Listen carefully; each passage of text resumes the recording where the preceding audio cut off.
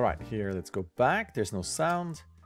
Your pantomime shot coming in here. And as you say in your email, this is pudding. She's happy. Not so happy. Grabs it anyway. False. It's a bouncy pudding. And that's that. All right. So looking at this, you wrote down an explanation for what is going on. And to be honest, I didn't quite catch that I didn't quite understand it without your email. So basically when I was watching this going, okay, she's mad. And this could be like a crime scene. Like this is something that happened. I don't know if you want to add something. I know this is pudding, but you know, if you had something that spilled or something, whatever it is, it will give us some history, maybe some more context. Maybe the pudding is flattened, or we can see the pudding here. You know, like where are we? That might help. Right now, it just looks like mad. That's probably something she did, just because I'm a parent and I'm gonna deflect on it's the child's fault, which I shouldn't. But like to me, it's like angry. She looks at this. Something happens, but we don't quite know what. But I'm gonna connect these two that something happened. I don't know. We don't know quite yet.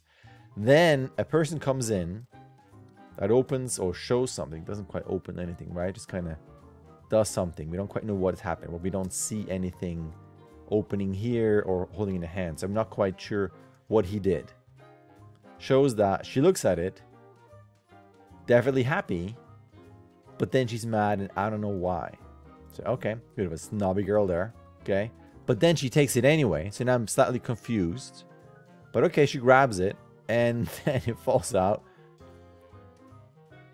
And then, see, to me, not knowing, and I'm going to read out what you wrote in the email, but what could be funny is that when she's like this, she would just kind of open her hands and go, like, maybe like grab her hand or like grab the sides of the table and this would fall over and then it would roll next to this. And it's basically, this is version 1. This is version 2. Like this happened before. And then to me, it would be like, oh, okay, she was clumsy the first time. And now she's clumsy again with the second one. And then maybe he will come back with the third one and then we cut out. You mean like, that's kind of how I would look at this. What you're writing here is that basically the little girl was mad about a guy ate her pudding. So the guy ate the pudding. We have no idea that he did this. The guy came with a new one, okay? That we can see. The little girl was not happy at first because he was the guy who ate her pudding. We have no idea that that happened. But she forgave the guy. When she put the pudding on the plate, the pudding fell on the ground. Yeah, so him eating her pudding is just not clear. So it's you almost need something where this is way too much animation. Don't do it. But in my head, like he would be sitting here finishing this, puts it down.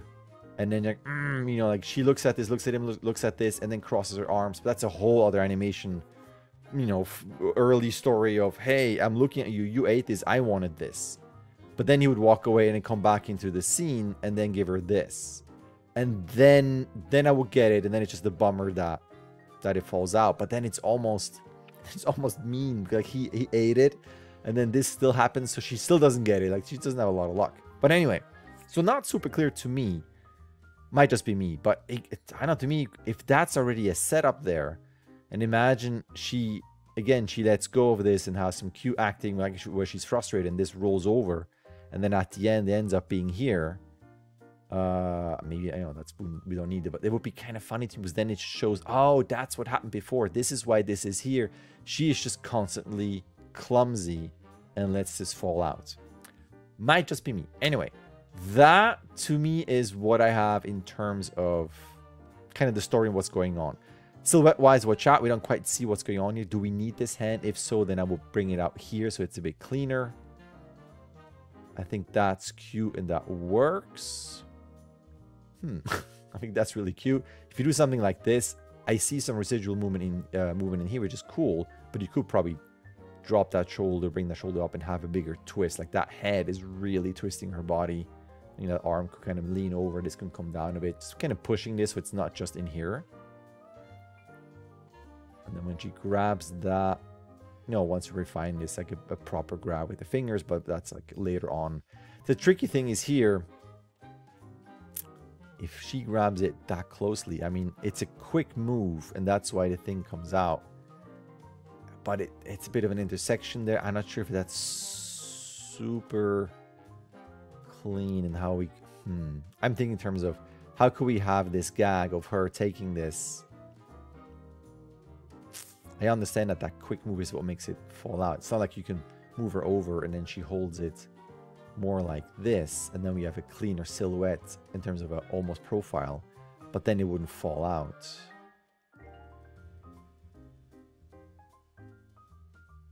It would be a total change where she would be profile and then lifts her arm. She, you know, she brings her head back to tilt this, but this thing, instead of flopping into her mouth, kind of comes out and then just falls down straight, and she just miscalculated the distance here, and that could be something. I know it's a big change. I don't want to be that destructive. I'm just worried about the size of this pudding, how it intersects here. The pudding barely has room to go through, but I do like the bounciness and squishiness through there. It's almost like a cheat. It has to be that squishy to do that. But maybe you can do something where she goes back, but that she brings up the root a bit higher, and then you can, you know, straighten her up a little bit so that her chin is maybe here, and then keep the cup here. You know what I mean? Kind of add some distance and straighten her. By that, you would also straighten her arms, which would give more room between the chest and this.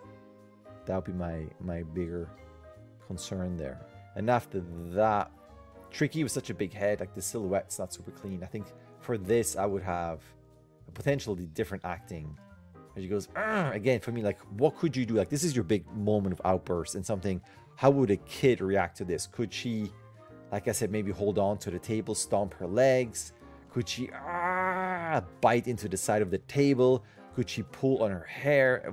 Is there anything you can do that will go beyond that almost twins mirrored pose? That's a bit more original. I know it's one of those lazy feedback things, like be more original. But that's just something. I think you have such a great opportunity here to show her personality.